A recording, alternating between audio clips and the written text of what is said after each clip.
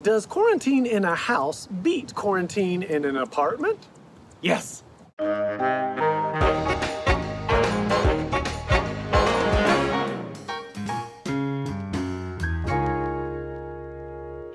Hey folks, Seth MacFarlane here, and welcome to the Peacock at-Home variety show, benefiting great organizations like AmeriCares, Feeding America, and United Way, all of whom are working very hard to assist those in need during this pandemic. Well, tonight's guests were on the show last week, and we just forgot to hang up the Zoom call, so they're still here. You've seen them on Seth Meyers, the very funny segment, Jokes Seth Can't Tell. Here they are again, Amber Ruffin and Jenny Hagel.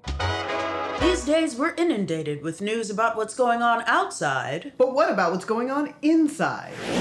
I'm Amber Ruffin. I'm Jenny Hagel, and this is Apartment News.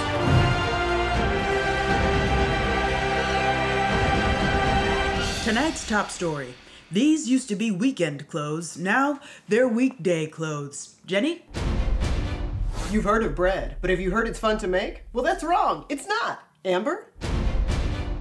An apartment is in mourning today when, after 8 long years, a favorite t-shirt has been laid to rest. First, it lived as a weekend shirt for a husband, then as a sleeping shirt for a wife. And today, it was cut up and made into a mask.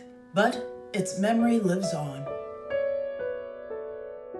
And now to apartment news consultant Jack McBrayer with a new segment called House News. Welcome to House News. Our top story, does quarantine in a house beat quarantine in an apartment? Yes. No, thank you. This is Jack McBrayer reporting live from the backyard, and the pool, and the living room, and the TV room, and the kitchen. Oh, that's nice. Don't do that. And the bedroom, and the other bedroom, and the other bedroom. We get it. Back to you, nerds. And this just in, Amber and Jenny are no longer friends with Jack. Now to Jenny, who's live with election results. Thanks, Amber. The polls have closed and the results are in. 33% of roommates who live in this apartment think we should keep watching the show we're watching, and 66% think we should change the channel. In entertainment news, the neighbors are doing it. Now it's time for Stoop, Counter Stoop. I'm on a stoop. I'm on a different stoop. This has been Stoop Counter Stoop.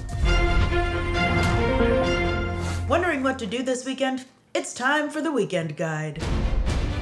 The shower will be open from 9 a.m. to midnight for crying. Tomorrow at 7 p.m., there will be a Boys to Men concert in the living room.